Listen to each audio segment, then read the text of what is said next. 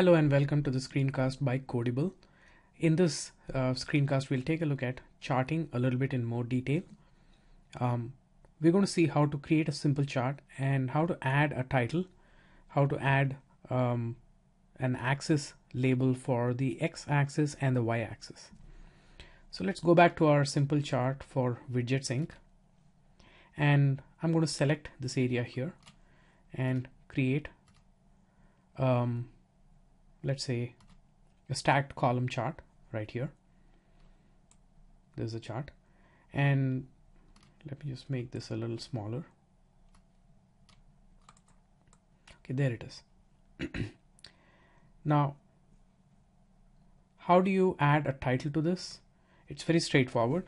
You can just go to layout and click on chart title and say you want the title to appear above the chart.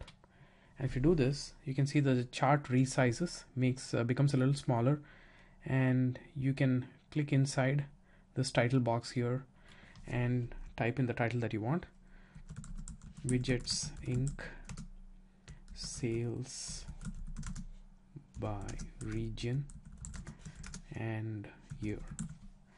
And if you want this to be a little smaller, you can just select this and change the size.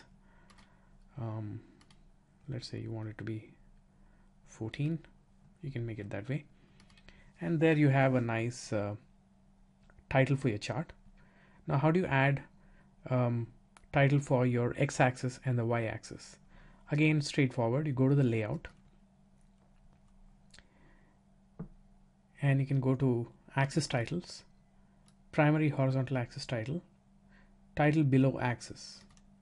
Okay, and here you can type in the appropriate title text. You can say fiscal year, and to create a vertical title, vertical axis title, you just go to axis titles and you can say you want to create a rotated axis title, and that way it'll appear in this way.